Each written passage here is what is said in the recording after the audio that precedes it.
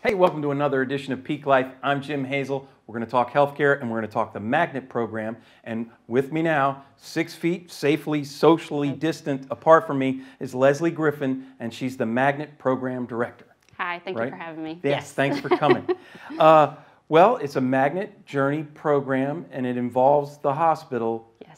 Can you kind of get us into that a little bit? Yes, it involves the entire hospital. It is a nursing credentialing process, but the beautiful thing about magnet is it brings everybody together, hence the term magnet. Okay. So it empowers your staff. It looks at community practices. It looks at nurses being on community or on committees.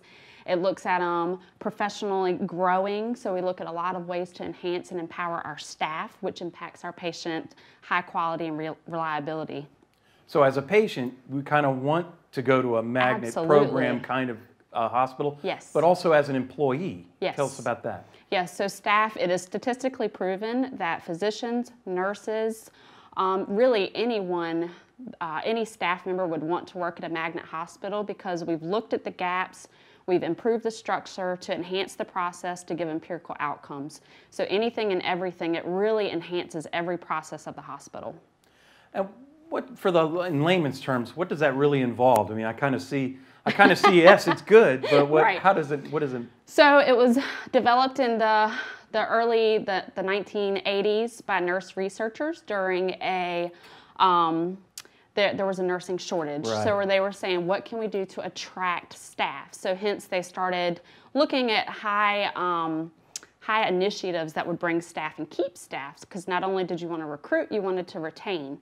So they put together this process called the magnet, the ANCC magnet process. And so what that is it looks at 5 components. So you have exemplary professional practice, so that's looking at your quality, your safety, interprofessional relationships. It's looking at new knowledge, so that's getting the evidence-based practice, the process improvement, the research culture ingrained not only in, hey, we want to do research, but hey, we want to provide the latest, greatest care, and everything that we do, we have a why behind it. It has transformational leadership, so that's our leaders taking on being those visionaries, creating the change. They're not asking their staff anything to do, they're not doing themselves. Gotcha. And then we have the structural empowerment. So that's looking at all of the practices that we're putting in place for succession planning, mentorships. So it hits on any and every moving part of the hospital. So it really is a designation. I mean, Yes. there's a beacon to that. Yes. And is that across the nation or? So it's a worldwide credentialing. Currently, Yes. I think it's only about 11% of the hospitals that have it. It's a very difficult credentialing to obtain. Right. It takes about 2 to 2.5 years. So we started our journey in August of 2019. We plan to submit our document in October of 2021.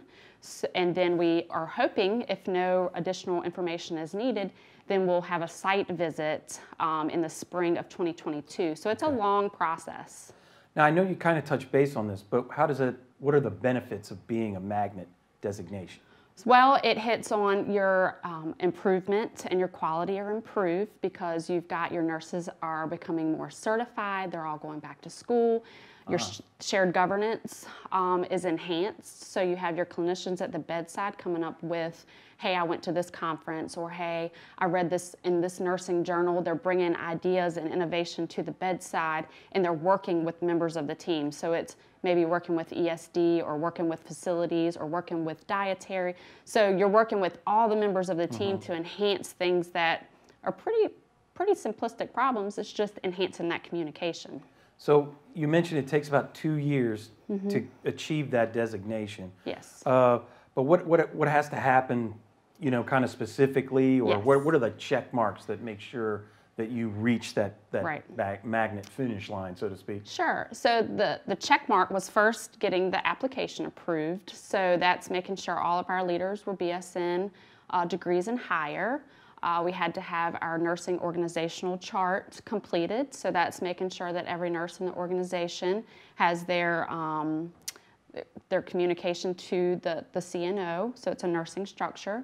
And then we have to write a document. So not only do we have to have our structures in place, but we have to write stories with evidence. Okay. So it's kind of like a court of law. If you don't have that evidence to prove that story, Right. so it's this patient outcome improved from this nurse working from your professional practice model. So it's really, you have to have evidence to prove that we made patient enhancements from our processes. So do we have that designation at Chesapeake Regional now, or are we in the process of it? We are in the process. Okay. Yes. How close are we to the finish line?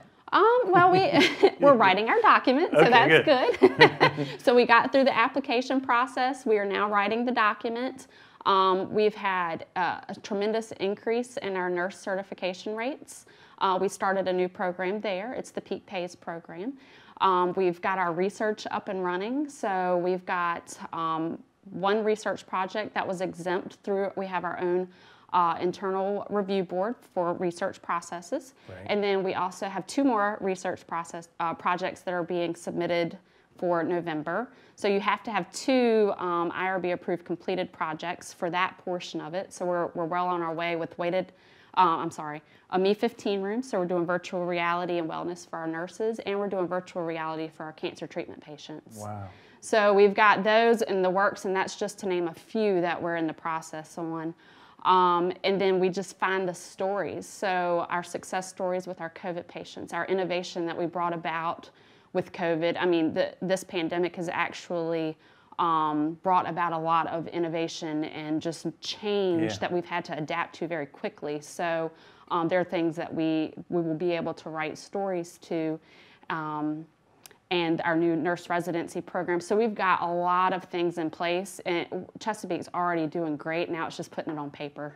Oh, that's fantastic. Yes. And do you get, I know you get input from staff or the Yes. other nurses and things. Have you received any kind of positive feedback about how it's going? Yeah, sure. Okay. So this is a change, Right. it's a change model. So of course, with all change comes acceptance. So we're finally in that acceptance phase where we are go magnet. You can feel it in the air. You have to have a certain level of magnet momentum, I like to call it. Magnet momentum. That's right. Yeah. So we did develop Magnet Mondays, and that goes, and it just highlights what we're doing, all the great Right. things.